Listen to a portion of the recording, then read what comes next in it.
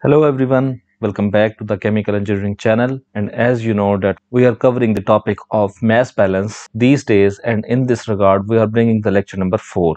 In this lecture we will learn how to use Aspen, and for example we are taking Aspen HYSYS to solve the mass balance, material balance, and in the previous lecture we have used EES engineering equation solver, and now just for an example we will use Aspen to solve the material balance. For those who do not know about the Aspen, you can follow my second channel, which is Aspentech Channel, Haris Hamayun. And if you know about the Aspen and you have learned Aspen, then we can start from here. So I will first give the description of the video, which is the introduction to Aspen HYSYS, which is uploaded on the second channel, and you can learn Aspen from there, and then you can come to this video, and accordingly you can learn how to solve material balance accordingly. So what we have to do, we have to click on this new, and accordingly we have to first select the components and we have to select the property package. So we are taking water ethane system, and for this system we will select fluid package as Peng Robinson for the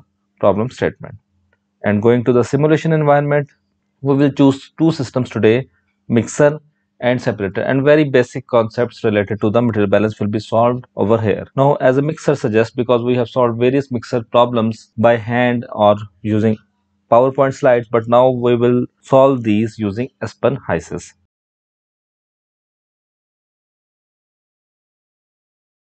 So double clicking on it, and we will follow the same procedure like labeling it as mixer. F1 is the feed stream, F2 is the second feed stream to the mixer. There can be more than one streams, but obviously the outlet will be one. And to complete the degree of freedom, it requires 4 parameters out of temperature, pressure and vapor fraction, and if two of these specified, then flow rate and accordingly the composition. So 25 degrees centigrade, 1 bar, 100 kg mole per hour, and if we double click on it, we have to specify the mole fraction. So we are assuming a case in which we are mixing ethane and water, and now we have pure water and ethane stream. So we can say it as a pure water stream here in the system. We do not know the flow rate of this stream, and also we do not know the flow rate of this stream, which is the final stream, as we have already solved in our previous cases as well.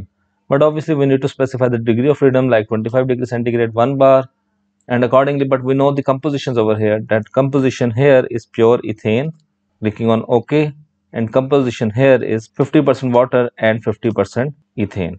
So click on this OK. So now it has computed the remaining parameters automatically, which you would have also computing using total mass balance and component mass balance. So the same concept of total mass balance, that mass in should be equal to mass out, and component mass balance, that component fraction associated with the mass in should be equal to the component fraction associated with the mass out. So you can see that 100 kg mole per hour or 3007 kg per hour of ethane is required to be mixed with 1802 kg per hour of water to produce 50 mole percent ethane and 50 mole percent water in the product stream. And if we talk about the mass fraction, then it is 37.47% water and 62.53% ethane in the system. So that's how you solve material balance in Aspen HYSYS. Let's take another example of separator, that we install a separator over here.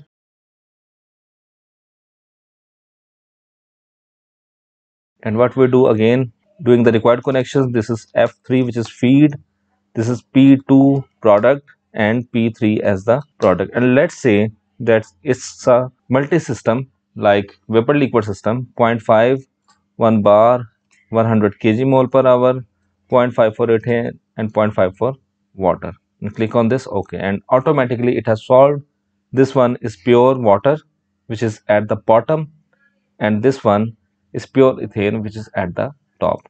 So accordingly, if you know the inlet conditions only, you can also predict the outlet conditions. Obviously separator using the principle of separation, and accordingly you can see that pure ethane is obtained from the top and pure water is obtained from the bottom. So that is another problem statement which you have solved using Aspen. So there are multiple problems which you can solve, like you can see the heat exchanger problem, the valve problems, distillation column, and there are various problems which you can solve easily using Aspen HYSYS. So that's how you solve the problems related to the mass balance, from the simple problem statements to the complex problem statements using Aspen. This time we have just focused on the mass balance. In the upcoming videos, we will be solving energy balance, thermodynamics, and so on. And accordingly, you can see the mass in should be equal to mass out, and the same concept is applied. The component flow in should be equal to the component flow out. So that's it from this lecture. Thank you so much. Please do watch, like, share the video, and subscribe to the channel. Also click on the bell icon to get all updates related to this channel. Till then, it's goodbye. Stay tuned for more videos.